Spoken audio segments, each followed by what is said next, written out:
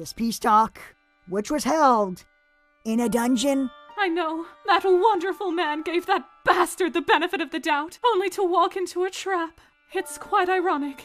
No, it is not. Hmm? That is not at all what irony is. I believe the turn of events you described would be best classified as completely expected. What are you talking about?